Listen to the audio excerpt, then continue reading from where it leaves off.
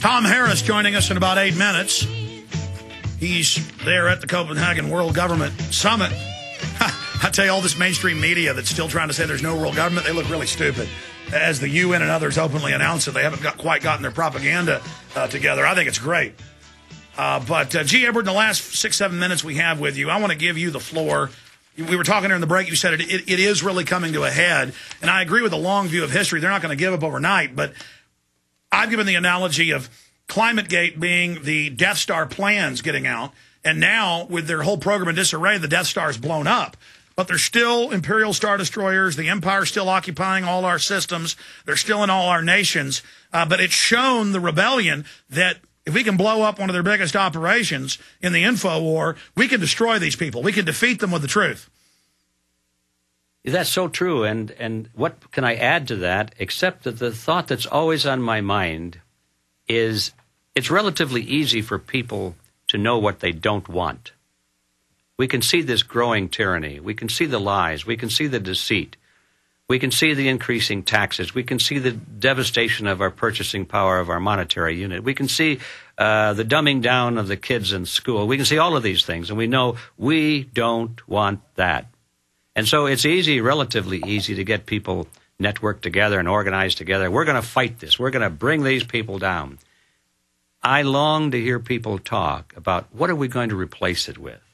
I want to hear more. Congress controlling our currency, cutting down the size of government, getting state sovereignty, getting rid of the government-run public schools, not making the superheroes be sports people or actors, but being inventors again, getting back to a Renaissance society. Exactly. And also even deeper than that, we could go and talk about political principles. What is the proper function of the state? What is the ideal system? Where did our system go wrong, or did it go wrong? These are the things that I want to hear more in the debate. And I recognize you have to mobilize people on the flashpoint, the anger point. You know, this is what they don't like. But the reason I created Freedom Force, as you so well know, is because I wanted people to think about the political and ideological principles, the things that we should be building into the system after we recapture control of it, and we have a chance to create a better system. What will it be? What would it look like, you see?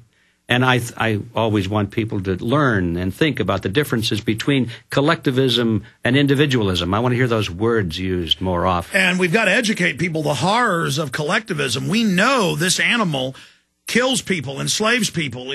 Misery and pain is its children.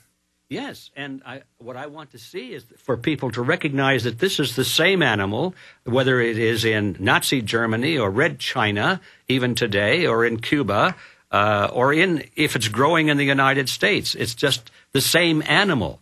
So that's what I want to have people think about. What is collectivism? And because once you understand the principles of collectivism, you will not tolerate its growth even in your own country.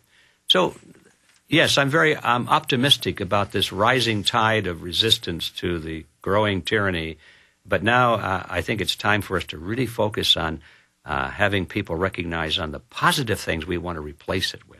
And Freedom Force International does that. Give us your family of websites.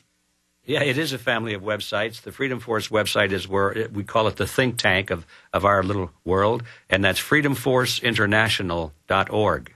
A lot of material there to read and study. The commercial site is Reality Zone. That's where people can buy our audios and our videos and our books, and that's realityzone.com. And of course, we invite everybody to take our free weekly newsletter, and that's called The Unfiltered News, and they can get that simply by going to Reality Zone on the landing page, and they can see a lot of great material. You've been fighting this collectivist takeover for more than 40 years. You're speaking tonight at Brave New Books in Austin, and Saturday at the Courtyard Austin downtown, 9:45 in the morning. People should get there earlier than that, though. G. Edward Griffin, thank you for coming into studio with us. Thank you, Alex. It's always a pleasure to be here. Keep it up. I'll try. You keep it up, too. You're a real tiger in the fight for liberty. Had Lord Monckton on today. You've been in studio. This has been amazing. Thank you, G. Edward Griffin. Thank you. All right, ladies and gentlemen, I am extremely honored here today to have engineer Tom Harris, executive director of the International Climate Science Coalition, a massive scientific group set up to counter the IPCC science fraud. It's been proven to be a premeditated fraud. We don't just have the ClimateGate documents. We have the UN documents last week where they've been organizing the fraud together. And he is in Copenhagen right now putting on their own conference. The website is CopenhagenClimateChange.org or ClimateScienceInternational.org.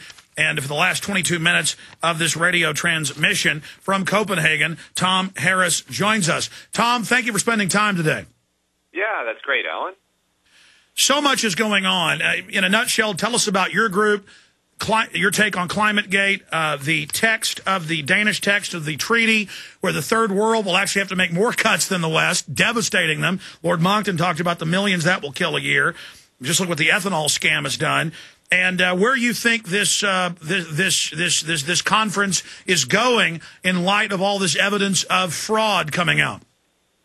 Yeah, well, to start out with, the International Climate Science Coalition is the nonprofit group of scientists who were not able to get into most of the UN activities. Some of them actually were, but they disagreed with the UN.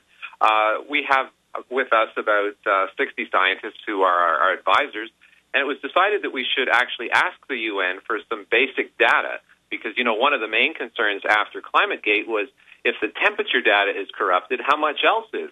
And, you know, we hear about extreme weather events increasing and all that sort of thing, but many of these scientists are actually experts in that field, and they know that the extreme weather records were set in the 1800s and early 1900s when it comes to typhoons and hurricanes and things like that. So instead of actually making the point to the UN that they're wrong, we thought, well, look, if they're not sharing data on temperature, why can't we get them to share data on everything else?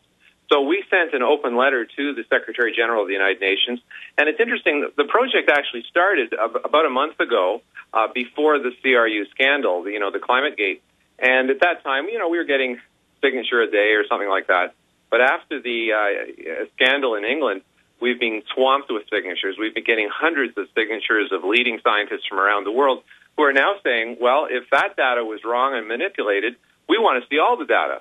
So I went through the list, and, you know, some of them are leading experts, but they're not necessarily climate experts. So I pulled out 150 of them who actually are climate experts from 17 different countries who are now demanding that the data be released in a whole range of fields. And it's going to be very interesting to see what the UN do, because in some cases, like their polar bear scare, the data shows that the population has more than doubled since 1960, and that they've been around for about 70,000 years, during which time it was hotter than they're forecasting for the 21st century. So it's going to be tough for the UN to answer our challenge. Well, absolutely. I'm sure you've been following that in New Zealand and Australia and Canada, NOAA, NASA, other universities are being caught fixing the data along with the IPCC, that the UN had this strategy, that people were already trying to get the Climate Research Center data because they were already being caught in fraud by the research. But now we know that it's premeditated.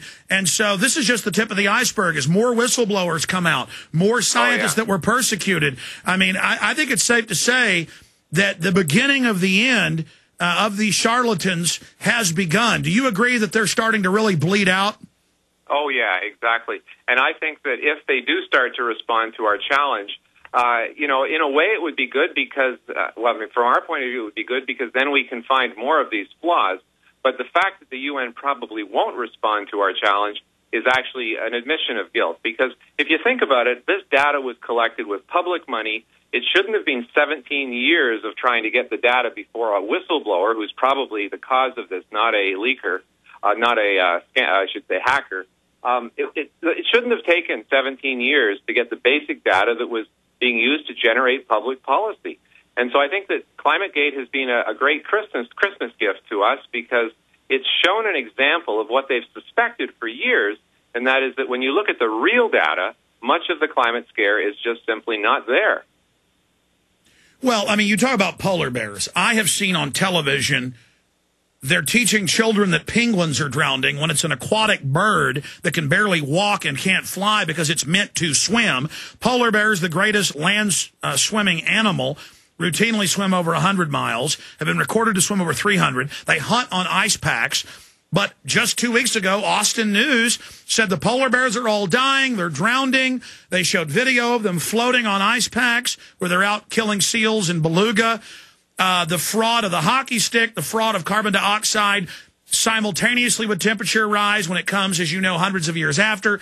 I mean, everything these people say. The oceans will turn into acid rain. In the 70s, Holdren said we had to put out giant terraforming factories to double CO2 or we'd be in an ice age by 2000. I mean, the level of fraudulent quackery is just, this is clearly the greatest scientific fraud in history. Can you comment on that and then what you're witnessing in Copenhagen?